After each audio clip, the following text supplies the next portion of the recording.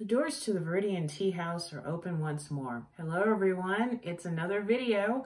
So I've got a cool book, cool music, and cool tea to talk about. No news, unfortunately. Let's see, do I have any news? Oh yeah, well the only news I have is that my newest blend, The Art of Journaling Herbal Tisane, is available on my website, viridianteacompany.com, and also in the Etsy store as well. There will be several more new blends coming throughout later this year, but I'll announce them once they've been revealed. But for right now, the Art of Journaling Herbal Tisane is hibiscus, peppermint, and lemongrass. It's a perfect way to get your journaling on, whether it's junk journals or art journals or writing journals or what have you. Journaling is very cool, and this Herbal Tisane is just my nod to all those who love to journal, like me. All right, so let's get to the book. So let me just say, this book I have been slightly obsessed with ever since I first read about it, because everybody was talking about it in literary circles. Oh, you know, this book is amazing. This author is amazing. You know, he's so prolific. He's so literary. You have to read it. You have to read his newest book. You have to read it. And I noticed that when I tried to look it up at one of the library systems, that all 5 copies were checked out. And I thought, okay, that's either a book club or what's going on. So I ended up I purchased a copy of the book, and I kept putting it off and putting it off. And I said, no, just read it. So I read it, and I've got a lot of thoughts about it. This is The Suicide Museum by Ariel Dorfman. And let me just read the inside of the cover for you. An expansive, engrossing mystery for fans of Gabriel Garcia Marquez, Margaret Atwood, and Bill McKibben, from the acclaimed author of Death and the Maiden. Ariel needed money, and Joseph Hortha had it. When the billionaire Holocaust survivor approaches him with an unusual job, uncovering the truth of Salvador Allende's death, he accepts. Bound by gratitude toward the late Chilean president and a persistent need to know whether murder or suicide ended his life during the 1973 coup, the two men embark on an investigation that will take them from Washington, D.C. and New York to Santiago and Valparaiso, and finally to London. They encounter an unforgettable cast of characters: a wedding photographer who can predict a couple's future. He was really cool. A policeman in pursuit of the serial killer targeting refugees. A revolutionary caught trying to assassinate a dictator. And, above all, the complex women who support them along the way for their own obscure reasons. Before Ariel and Joseph can resolve a quest full of dangers and enigmas, they must help each other come to terms with guilt and trauma from personal catastrophes hidden deep in the past. What begins as an intriguing literary caper unfolds into a propulsive philosophical saga about love, family, fascism, and exile that asks what we owe the world, one another, and ourselves. By boldly mixing fiction and reality, imagination and history, The Suicide Museum explores the limits of the novelistic genre, expanding it in an unsuspected and exceptional way. And about the author, Ariel Dorfman is a Chilean-American author born in Argentina whose award-winning books in many genres have been published in more than 50 languages, and his plays performed in more than 100 countries. Among his works are the plays Death and the Maiden and Purgatorio, the novels Windows and Confidence, and the memoirs Heading South, Looking North, and Feeding on Dreams. I actually got introduced to Mr. Dorfman's work by reading the book Mascara, which, if you ever find a copy of it, do yourself a favor and read it. That's all I'm going to say about it. He writes regularly for the New York Times, Washington Post, the Los Angeles Times, the New York Review of Books, The Nation, The Guardian, El País, and CNN. His stories have appeared in The New Yorker, The Atlantic, Harper's, The Threepenny Review, and Index on Censorship, among others. A prominent human rights activist, he worked as press and cultural advisor to Salvador Allende's chief of staff in the final months before the 1973 military coup, and later spent many years in exile. He lives with his wife, Angelica, in Santiago, Chile, and Durham, North Carolina, where he is the Walter Hines Page Emeritus Professor of Literature at Duke University. That's a lot. So I always try to be honest whenever I do book reviews, and I'm going to be honest with this. Yes, I was looking forward to reading The Suicide Museum because, like I said, I've heard so much about it in certain literary circles, and I wanted a copy. I was like, I want to get caught up in this fervor. So for the first 300 pages, because the book is actually 676 pages. So for the first 300 pages, I was enthralled. Every time I picked it up, I just got sucked into the words. I was right there with Ariel Dorfman and Joseph Hortha as they try to figure out if Allende was assassinated or if he killed himself. By the time I got to page 334 or 354, I lost steam. And one of the big reasons why I lost steam was that there was a major reveal, and I thought, oh, wait, I thought we already covered this. Oh, now we have the real reason why everything's going on. Oh, I lost steam. And I ended up kind of skimming through the last several hundred pages, got to the end, and was slightly disappointed. Unfortunately, I read a couple of reviews on Goodreads, and I hate doing that, but yet sometimes it's like, am I the only one that's feeling this way about a certain book? And then I read other reviewers and I think, okay, so it's not just me. So it wasn't just me. And I read the big reveal and it was a disappointment. It really was. Having said that, this is the second book I've read by Mr. Dorfman, and I love the way he writes. I really think this could have been chopped in half and it would have made a kick-ass book. Well, okay, not really kick-ass, but an enthralling literary mystery that keeps you guessing until the very end.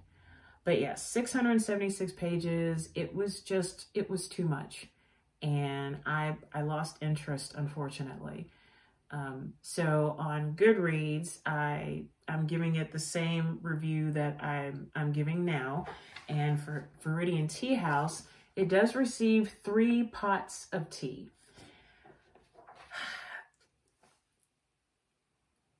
Like I said, I really do. I'm trying to choose my words carefully. I really did enjoy his writing. And I got sucked into this world, this fictional version of the author and his wife, and everything that he's talking about, he apparently went through. But at the same time, I just wanted it to be over. And I hate that. I really do. You know, it's funny, not funny, haha, that sometimes I'll get like a really thick book and I just plow right through it. And I'm like, I want more. What do you mean this is over? And then other times it's like walking through very cold oatmeal. This was not walking through very cold oatmeal, but the oatmeal still had a little bit of warmth left, but I was just ready to get out of it all the same. But there is intrigue. If you are interested at all in Chilean history or just South American history, this book is right up your alley. And it also kind of gave me a little pet project. So this year, one of my resolutions is to read more world literature. And I only know just maybe 2 or 3 Chilean authors. Isabel Allende is one of them. And I said, you know what? Change that. Look up Chilean authors and poets and playwrights, South American poets, playwrights, authors, and read more. Get to know the different countries, the different history. Get to know it. And I'm actually starting to do that. So right now I'm with one of my favorite Scandinavian authors, and every time I read his work, I just get angry because he writes so well. But I digress. But yes, The Suicide Museum by Ariel Dorfman. It is very much a literary mystery with a little bit of imagination, a little bit of realism, but overall, he really is a master storyteller. I just wish the book would have been half the size, but Many thanks to Other Press and Mr. Dorfman for this book. Thank you. So now let's get to, I only have one book in this video, so I can supplement with a really cool CD that I started listening to. So long story short, at the last Magic Makers Market earlier in January, I had the pleasure of meeting the singer-songwriter entertainment for the day. Her name is Jesse Maclaine, and she lives here in Denver. Well, she used to live in New Orleans. So when she mentioned that, I walked over to her and we talked for a while. And we ended up doing a bartering for one of her CDs for one of my tea blends. So this is one of her CDs, Oral Elixir, Partially Domesticated Amazon, Exposed. And let me just say this, Jesse Maclaine is quite a talented singer-songwriter. And listening to her at the Magic Makers Market, she is, if you're into Tori Amos or Kate Bush or Jonathan Brooke or Fiona Apple or any really excellent, are you human kind of singer-songwriter, you need to check out Jesse Maclaine. Like I said, this is one of her CDs, Oral Elixir, but she now goes by Jesse Maclaine and the Scotch. I know that they just put out a new song, oh my goodness, Smile. I think that's the name of it. Everybody Smile. But you can find it on her website, which I'll put all of her social media on this video. And then if you happen to listen to YouTube or Spotify, I think it's on those platforms as well. But this particular CD had me enthralled. Very much Tori Amos. Like, I kept listening to her and I thought, she sounds so much like Tori Amos, and yet she has her own style, her own way of being a storyteller, in a sense. None of the songs were horrible. All of them were excellent. And yes, I will be purchasing all of her CDs and songs very, very soon. But with this particular album, this was actually recorded live in New Orleans and NOLA, March 15th and 16th, 2011. And it's Jesse Maclaine, piano and vocals, Andrew Wolf, upright bass, and Johnny Vidakovich on drums. So yes, I fell in love with this CD. I fell in love with her music and her singing and all of that. And she's a sweet, very sweet person. If you ever get a chance to meet her or see her in concert, please do it. Just go. You will not regret it. So many thanks, Jesse. And if you're watching this video, thank you so much. And like we talked about at Magic Makers Market, I'm ready to do that thing that we talked about. So just let me know.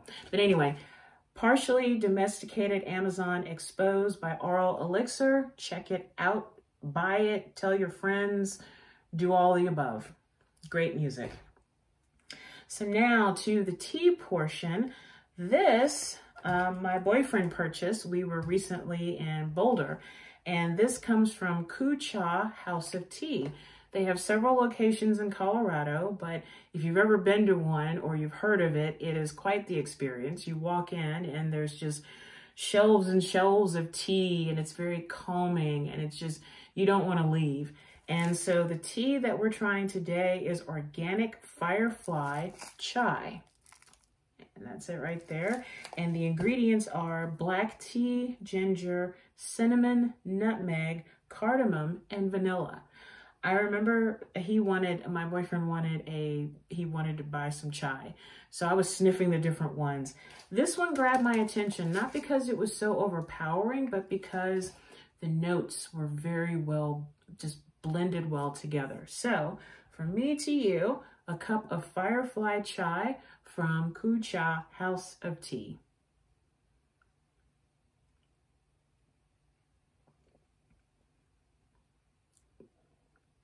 That's a winner. This is my second time trying this tea, but this is very much a winner.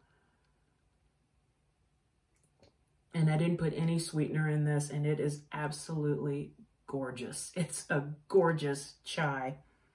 So I actually do have a chai in my tea company, but every time I have it, I sell out of it, and it takes me forever to replenish it. So For all of y'all who enjoy my Viridian Chai, I will have it back in stock, I swear. I really will. But in the meantime, Koo Cha does have a website. I'm looking at it right now on my computer. So you can order this lovely tea and many others, and I'm sure they will ship it to you.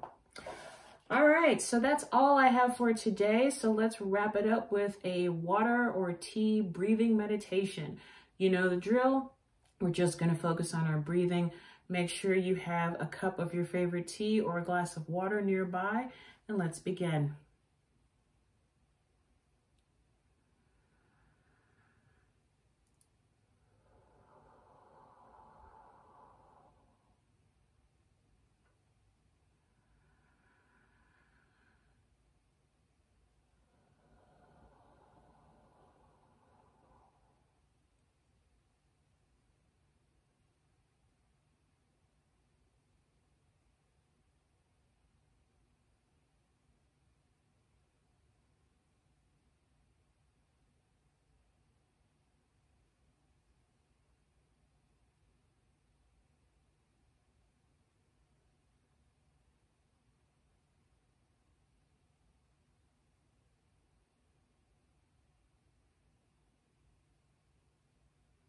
And now let's end this breathing meditation with a deep breath in through the nose and out through the mouth.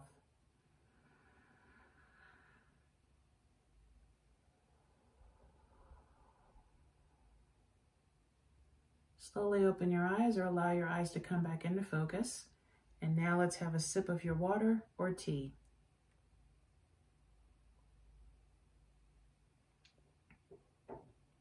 Smooth and delicious. So that's all I have for today. Many thanks to Koo Cha House of Tea for their delicious organic firefly chai, for Jesse Maclaine and the Scotch, to Other Press and Ariel Dorfman for that literary work, and to y'all for watching these videos. I truly do appreciate it. And if you like what you see, please give it a thumbs up or give us a comment. If you are an indie author and you're looking for reviews, please send me an email to tgoddess, T-E-A, goddess74@gmail.com. If you are a singer-songwriter, or if you have a tea company, or if you just make really cool shit, please email me. I would love to talk about it on Viridian Tea House. I really, really would, and I will be honest about it. So that's all I have. Take care of yourself and each other. Raise your teacup high, and remember that to drink tea is to enjoy life. I will see y'all really soon. Bye for now.